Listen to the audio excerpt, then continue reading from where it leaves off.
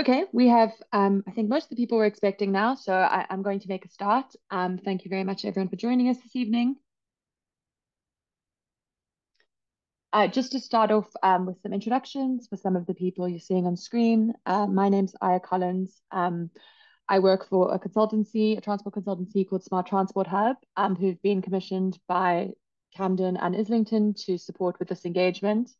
My role in this meeting today is to chair this meeting. And the purpose of this meeting is that we're really aiming to give everyone the opportunity to ask questions about this project and be able to express their views if they would like to, and also just to learn more from some of the officers we have here today. We have two officers joining us today on the panel. First, we have Matt from Islington, who is the head of transport projects, who will be giving part of the presentation and answering questions. And then we have Carl from Camden, who's the Safe and Healthy Streets team manager, who's also here today, who will also be doing some of the presentation and answering questions. Thank you very much to both of them for their time this evening.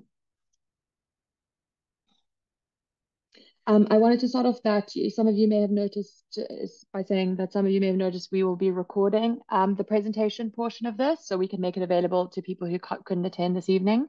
But the Q&A at the end will not be recorded. This is also a good opportunity for me to just go through the structure of this event today. So as you can see, we're first doing a bit of a welcome and an introduction to the purpose of us all being here today. We then will be going through a presentation of the proposals, which will be short. There's quite a lot to go through, but we wanted to leave enough time so that all the people who have made time to attend this evening are able to ask a question or make a comment if they would like to at the end. So we expect the presentation to end at about 6:25, and then we will just move to a Q&A session where I will be taking verbal questions. You'll have the opportunity to unmute yourself and ask questions. Also, just to flag that if you would like to ask questions while the presentation is going on, there's a Q&A button, which you should see at the bottom of your screen.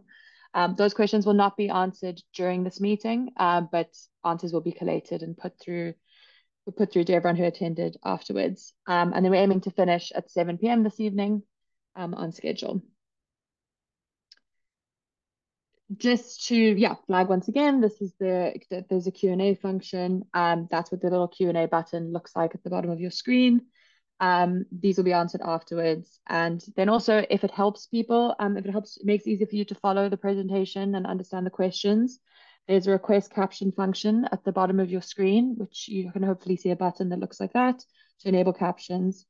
If you're having any technical issues or need any type of support, you can email this address, or feel free to kind of post a question and answer, and we will try our best to help you. But yeah, really hoping to really have a good discussion this evening, and thank you to everyone who's made the time to join us for this presentation. I will now be handing over to Matt and Carl, who will be going through this presentation. I think we're starting with Matt. But yeah, thank you very much, everyone, for making the time this evening, and thank you to officers and councillors for attending. Cool. Thank you, Aya. And thanks again for everyone for taking the time tonight to come and hear about the healthy neighbourhood in Dartmouth Park. So I just want to quickly, before Carl launches into talking about the proposals, and I will move through this quickly because I know I want to give everyone a chance to ask their questions, but I want to take a little bit of time just to set the scene for where we are in the process. So you remember, if you were part of it, early engagement, we ran that late last year in September to November. And now we're into our second of three. And it's really important that this is the second phase and what we call co-design. So tonight we will share with you a range of our ideas and our proposals, and really welcome your feedback through this process. We'll just touch on something that has been kind of highlighted to us as far as that. See, this is a bit of an awkward time to do consultation, but to do engagement, sorry. But I appreciate it's a little bit later in the year that some people would have hoped. But obviously we had a little issue of not one, but two elections and appropriate pre-election periods to get through first. So, it's really important that we are, moving forward with this project now. It is a 6-week engagement period. So hopefully there's enough time for everyone to participate. Let's go forward.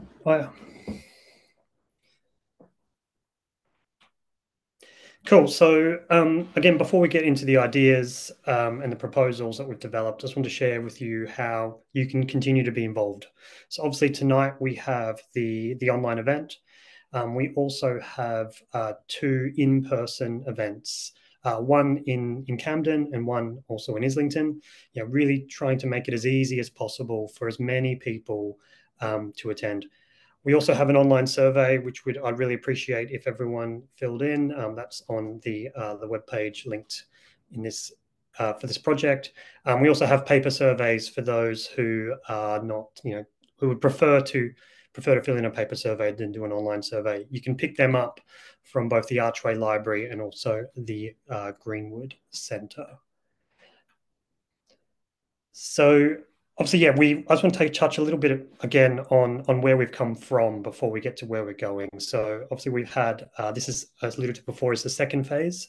So back in the first phase, I'm not going to go through the detail we shared then, but just direct you, if this is the first time you're engaging with us, is again, the early engagement that we did late last year. Similar to this session, we recorded the session. So if you jump on our website or on YouTube, as you can see linked in front of you, there is a recording. And what that really does is it sets the policy context for why we're doing this. It sets what a healthy neighborhood is, defines the project area, talks about even earlier engagement. This is not the first time that we've started to talk about a proposal here. This is a long time coming and a lot of work has been gone into this. And also starts to show you some examples of schemes and ideas that we'd like to explore to really help develop a healthy neighborhood in this area. So yeah, just to touch base again on what early engagement was. So we had a range of things a range of opportunities for residents and businesses to participate. But the primary focus was really early engagement is on the online map. So we had an online map similar to you can see on the screen in front of you, where we asked residents, businesses and stakeholders and all interested people to go online and tell us their ideas. That could be anything and everything, dropping a pin on a location on a map, telling us where there is a traffic issue, telling us where there is a parking issue, telling us where there is a greening opportunity, or where there needs to be, better, safer walking or cycling infrastructure. And yeah, it was really popular actually. So got the next slide. Just a little bit of a highlight of what we heard and how much we heard. So we got 40 emails in our project inbox. We had almost 800 comments on that map that I just showed you then. We held another two in-person public events with almost just over 350 comments on paper maps, which was really quite a fun experience. We visited 275 individual businesses to understand their needs, to understand how projects may impact them. And we also, took a lot of questions, as you'd expect. It was an online engagement similar to this. It took another 26 questions on that night as well. So, early engagements was quite intensive. But again, we're doing 3 phases of this, and tonight is again part 2.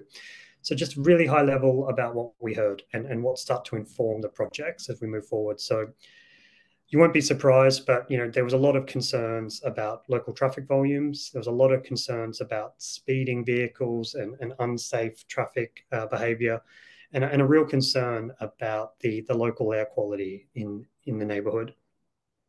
You told us there's some really good opportunities in this neighbourhood as well. You'd like to see us install measures to restrict traffic movements and calm traffic where more appropriate. And you'd like to see a range of measures to support walking, wheeling, and cycling within the area. And additionally, not on the screen here, but also a lot of people highlighted more opportunities for greening and places for social interaction. So I'm going to pause there, and I appreciate I've rushed through this part, but I want to give Carl more than enough time to talk about the proposals and get to the Q&A. So I'm going to pass over to Carl from Camden to talk about the proposals we want to share with you tonight. Thank you. Perfect. Thank you very much, Matt. Again, I would like to thank you all for your time, and I hope to see you at the in-person events next week. I'm going to talk a little bit about the project area, a little bit about the phase 2 engagement, and then focus on the proposals, and we can have a Q&A. So not going to go into too much detail on the project area. As Matt said, in the phase 1, there is a video where we talk about the project area and the existing and the issues that were highlighted to us before we started this phase 1 engagement. and what we wanted to get out of the phase 1 engagement. But the project area is neatly defined by Highgate Hill West on the east, by the Archway Gyratory and Highgate Hill in the east, and Junction Road and Fortress Road in the south. And I just want to say, but when working with a project like this and moving forward, we have to consider the engagement that was undertaken, the respective boroughs' transport strategies, and what we can do within the existing street network and the local geography. We have to consider things like the existing traffic controls, like band turns, HGV restrictions, speed limits, bus routes. And the scope of the project also has to consider things like the natural features like the rail line and the heat and the existing parks. So moving on to the project comms, a leaflet was posted out to people, and that is in the middle there. There's details on how you can join the events. I'm sure you'll join the events from that leaflet, and those trifolds are on the right-hand side, which are also up around the project area. On the left-hand side, there's the project website. As Matt pointed to, there's an engagement summary on there, and the phase 1 map is still up there. If any of you are new to the project, you can go look at that. And I want to talk about in the next 2 slides, just 2 of the slides that are on that, or 2 of the pages that are on that project website.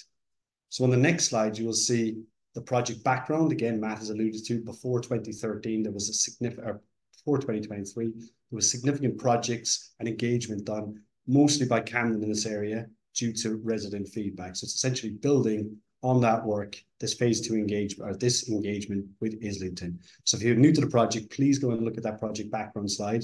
And that has essentially led us to the next slide, which talks about where we're currently at, which is the proposals and survey. So if you click that tile or that web page on the survey, it offers you the opportunity to do the survey, which is what that person at the top is indicating. So to do the online survey, as Matt said, you can request a paper copy. But importantly, there's a link to a proposals overview document, and that gives a lot of detail on the background and the proposals that are being made in this stage 2 engagement. So on the next slide, there's the first few pages of that document talk about the project background area, the background to the project area. The map here shows the public transport links. It highlights the bus routes, the existing bus routes, and the tube stations. So that's just giving some people some information on how to orientate themselves with the bus routes. On the next slide, we'll be very open with the data that we have. So the traffic data that we have is made publicly available. There's 2 different sets of data there. That's from 2023 and 2024. So again, if you want to look at that proposals overview document, you can see the traffic counts, and some of the historic traffic count from 2023 is also there. So moving on to the co-design stage. As Matt has outlined some of the feedback that we got during the phase 1, we have pulled together the following project aims in line with that feedback and the borough's respective transport strategies. So we want to make the area greener, healthier, and more pleasant to spend time in with new plants, trees, and seating. We want to create safer streets for children to travel independently so they can walk, scoot, and cycle to school. We want to reduce traffic volumes in the area to make local streets quieter, less polluted, and safer to walk and cycle around. And we want to support local businesses to thrive. We also want to improve health and well-being through cleaner air. So with those project aims, we've come to 3 proposal types. Now, the 3 proposal types do work independently of each other. We have a local traffic management plan, which is a holistic set of measures which takes account of the local context and the existing traffic controls that are in the area. Separately, we have road safety, bus priority, and cycle network improvements. So there are features to improve road safety, to improve bus journey times, and to improve cycle safety. And then thirdly, we have a series of improvements to local streets, and they are primarily public realm schemes, greening schemes, pavement widening, and those kind of things. We can talk about those in the next few slides. So the local traffic management plan has been developed in response to the feedback and the respective borough transport strategies, and it looks to treat the area as a whole. That's a difficult word to say for an Irishman. It looks to treat the area as a whole, and it seeks to reduce the ability for motor traffic to cut through the healthy neighbourhood area, and it proposes changes to reduce northbound, southbound, and eastbound through traffic through the healthy neighbourhood area. Now, as some people have been pointing out in emails to us over the last week, westbound motor vehicle traffic movements are still facilitated on some 3 streets through the area. The map on the right-hand side, I appreciate it's quite small and there's additional maps which kind of add clarity, but this is in the proposals overview document that you have. The black dots on that map are existing controls on traffic. So there's 12 of those in the area at present. And the red, green dots and the arrows that are on that map, I appreciate it's small on the screen, but it is in that proposals overview document I mentioned, outline the changes that we are proposing. On that proposals overview document, every one of those changes, there's some text to explain each and every one of those changes. But this map is also in that proposals overview document, essentially outlines the design ethos behind the scheme. Essentially, there are areas created by this scheme where there will be access changes into those areas. So each of those coloured areas would have a different access route by motor vehicle than they currently do. We appreciate this is quite complex to understand, so we've color-coded those maps. And additionally, on that proposals overview document, there are, on the next slides, each of those individual areas, we have highlighted the access routes to get to each of those individual areas. If we can go to the next slide, please.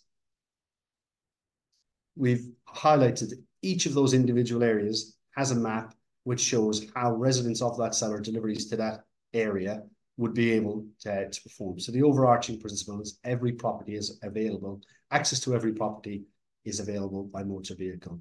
So those maps are really helpful in showing how each area would be accessible by motor vehicle.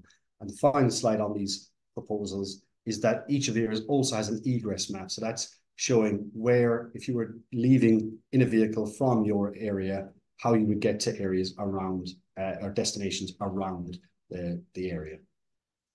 So that is a background on the road, the traffic management plan. The road safety bus and cycle network improvements. As I mentioned, we want to reduce motor vehicle speeds across the area, improve road safety, improve cycling, including adding some segregated cycle lanes on main roads, and improve bus journey time reliability. So there are 7 measures there, which are indicated on the map. They're again listed on that proposals overview document. Each of the 7 locations is highlighted and what type of intervention is planned at those locations. So if you have any questions on any of the individual ones of those, we're really seeking your feedback tonight on the in-person events and on the survey.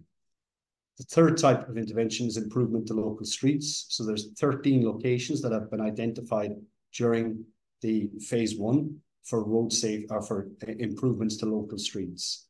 These proposals include improvements to pavements and crossings, new public spaces, high street improvements, new trees and greening, including rain gardens. Some examples of these are on the following slide, where there's examples of rain gardens, pavement build-outs, and public realm areas. So each of those 13 on that proposals overview document have a link, have a text on what is being considered at that location. We really value your feedback at each of those locations. So the next steps, we will go on to questions and answers, but the next slide just outlines where we're at in the program. So as Matt outlined, back in 2018 to 2021, there was a lot of work in this area, and that is all outlined on the project background page. And in the phase 1 engagement we undertook last year, and that has led us to this phase 2 where that arrow is. Following the feedback from this stage of co-design, we would move to a public consultation, and the date to that is yet to be decided. But a consultation would be undertaken, and then following that consultation, a decision would be taken on whether and how to proceed with any proposals in the area. Following that decision, there then would be implementation, which would be, again, subject to confirmation around the delivery dates. So thank you very much for your time. We're here to answer questions, and I really do hope to meet you next Tuesday or Wednesday at one of those in-person events. Thank you very much to Matt and Carl for that presentation. So we will now be moving into the questions and answers portion of this. And yeah, we have at least 35 minutes to do this. So hopefully everyone who would like to will have the opportunity to either make a comment or ask a